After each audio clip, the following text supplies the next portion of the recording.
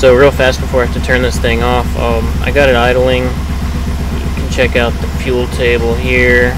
Get some live data. So if I want to add and remove fuel, I can kind of clicky with the keyboard and move around with the mouse, highlight fields, stuff like that. Got it kind of idling okay. It's still in warm-up enrichment. It's still not perfect, but it's running without my foot on the gas. Until then, I don't know what happened there. We'll check the log. So I am data logging this so I can analyze it later. Have to see what that event was, see what happened there. But I am running. I'm in warm-up enrichment still. So here's the warm-up enrichment curve. I'm almost out of it because I'm really getting hot. I'm just adding a little bit of fuel extra. Got just a minute before I have to turn this back off because I don't have fans to cool it down right now.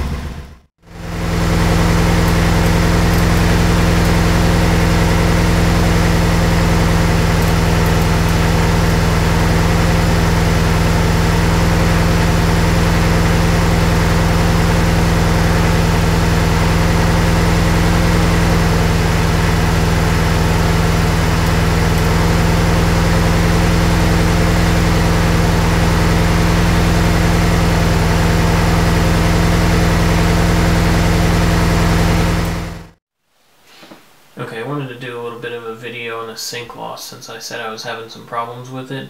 It actually seems that my cabling's fine, my wiring's fine.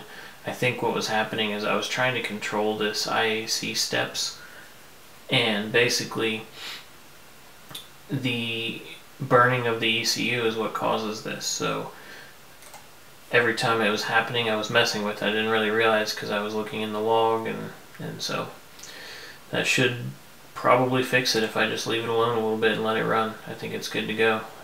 You can actually see this ignition log I took, and I was a little confused. This is a normal 420A tooth pattern. It looks pretty good. You know, big pulse, 3 little pulses, 4 little pulses, and then it starts over. So that's one complete engine cycle. If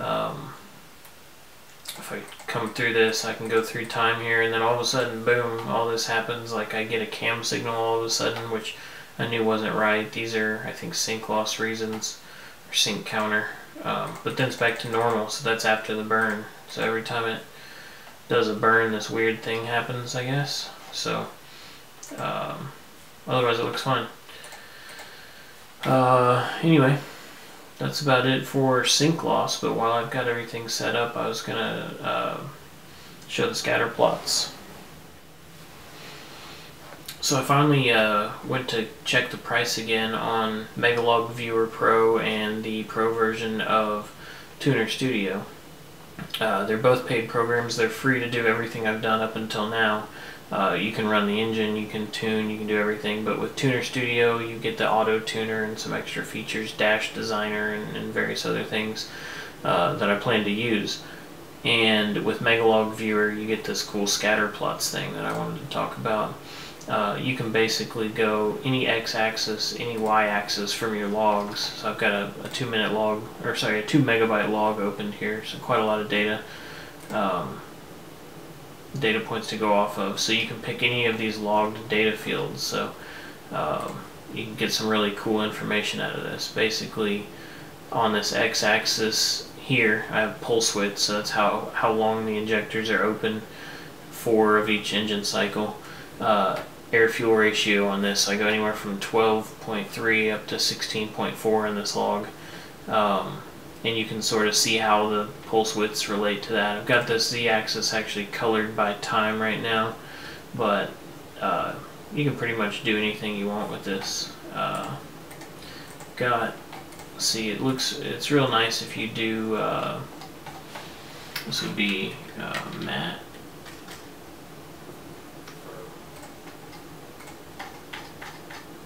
See, map on the x-axis, or sorry, actually I want map on the y-axis, RPM on the x-axis. So this sort of looks like our table, and then I've got it colored by time right now, which isn't terribly helpful, but I can color that by AFR.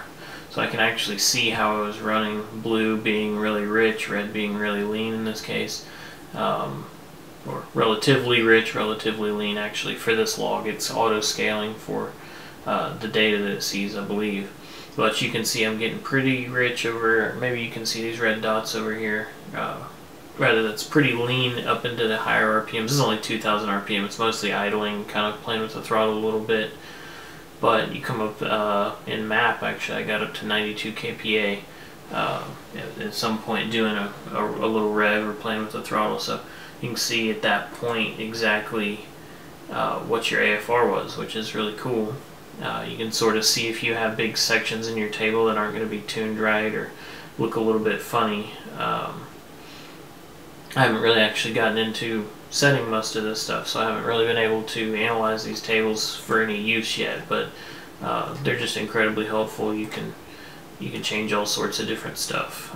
So that's spark dwell right there versus map. I mean, there's ignition load if you want that, boost duty cycle if you've got closed loop boost and you want to see boost duty versus boost pressure, for instance. Just really cool stuff. So you get that, and actually they're having a sale right now, or at least a few days ago, that it was 80 bucks for the pair. So that's pretty good. I think it's usually 110 for the pair, which still is pretty good considering what all you get, and basically you're supporting the people who gave you that free software anyway, which is also pretty cool. So anyway, that was that. That covered the kind of the log viewer, which I've looked at before, the ignition log viewer, and the scatter plots, which are just really fun to play around with. I mean, battery voltage here, you can see if you have any weirdness going on. Anyway, really cool stuff. I think you can do like 16 of these guys at once. You can play the data through. Well, my computer can't do 16 at once. Oh, there we go. So these are all just set up pretty much the same, some of them backwards, but you can select only certain data you want. Actually, let me go back to one. So in that book, it's not really up to the task here.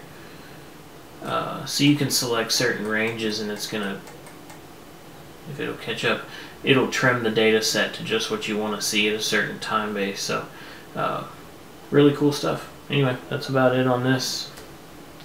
My sync loss is all solved, and should be good to go once I get the rest of the stock ECU worked out.